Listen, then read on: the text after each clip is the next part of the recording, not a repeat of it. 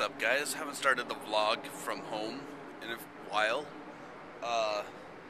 This weather inspired me. It is beautiful outside, totally beautiful. June 1st, which means a few things. It means my birthday's in 3 weeks. In case you guys want to send me anything, let me know.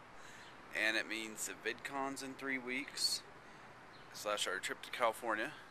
It means Jessica's gonna come over. It means that I got a call from the rec center where Austin plays baseball, and apparently at least a couple kids' parents requested to be on my team for the summer league that starts in 2 weeks. So Austin might be playing that and I might be coaching, so that might be fun. It just means the crap's about to hit the fan, but in a good way. It's beautiful and all is well, but gonna be crazy busy and hectic and stuff like that. That's good though. Excited to have Jess over. Excited to be in summertime, even though when you work it doesn't really matter at summertime. Stephanie will be enjoying these years, or this time for the rest of her life, where I'll still be at work all summer. Anyway, headed to work. Friday, no real plans. Weird hanging out with Scott last night. We hadn't hung out in a long time. As you guys know, he disappeared off the face of the earth like 10 months ago. He just had some personal issues and told me about it, and we're good now, so might be seeing Scott in more vlogs. Who knows? What's up, guys? At Subway Rental Hobby Shop, bought a new pinion gear. This is a 15-tooth pinion. This is going to gear down the race so it's a little less hard on the motor. It's going to make it go slower, but when I get a faster motor, it'll make it so it's more manageable. So it's a good thing, gearing it down. I am at Subway. I'm excited. It's June 1st. It is the oven roasted chicken month. I'm gonna get 6 inches. I'm gonna eat 6 inches for lunch, and I'll eat the other half later, which is exciting and good. Being good. Stephanie's having fun at Austin School. I guess they just released the butterflies. I'm excited to see that video.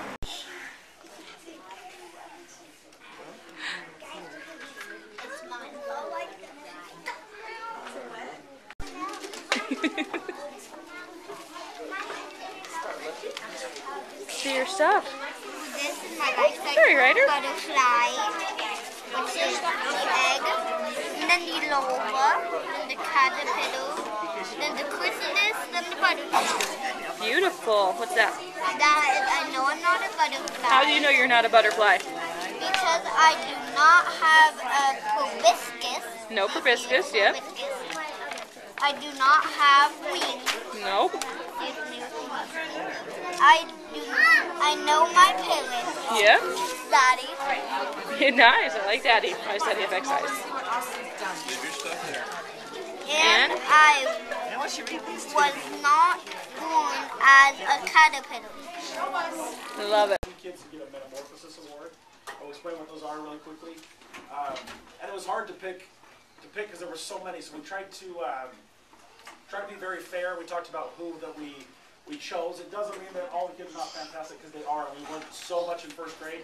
When they first came to us, they weren't really writers, and now they're writing 2 big stories about butterflies and Legos, and they have just taken off.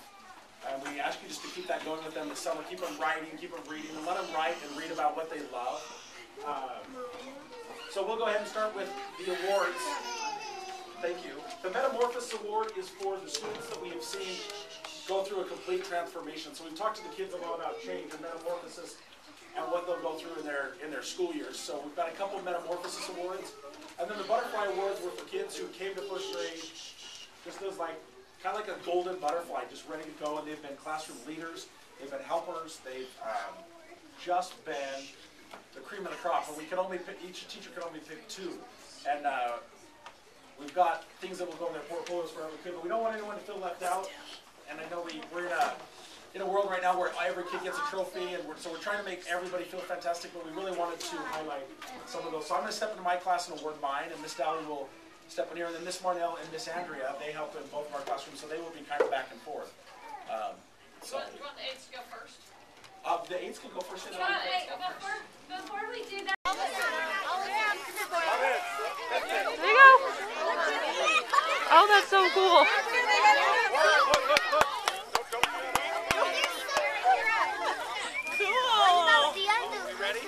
There you go. Oh, look, here comes some more. Some of them don't want